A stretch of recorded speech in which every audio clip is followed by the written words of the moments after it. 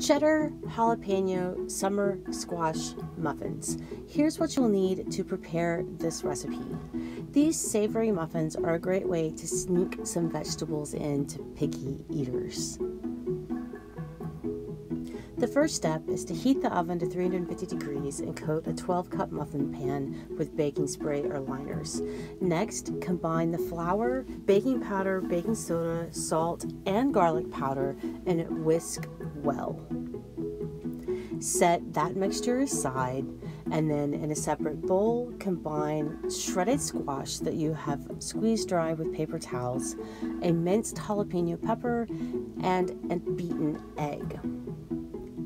Next, add some milk, whisk this mixture until well combined, and then add about a third of the flour mixture to the milk squash mixture. Once that flour has been incorporated, add the remaining flour and mix well. When there's very little dry flour remaining, stir in the cheese. You'll notice this recipe has quite a bit of cheese. The squash and the cheese will kind of blend together and you won't even know the squash is there once these are baked. Divide the batter evenly among the 12 muffin wells.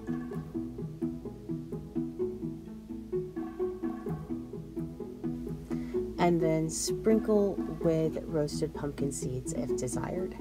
Bake 30 to 35 minutes or until the muffins are golden brown and a tester inserted near the center comes out clean. Let the muffins cool in the pan for a few minutes and then using an offset spatula, remove them from the pan and serve slightly warm.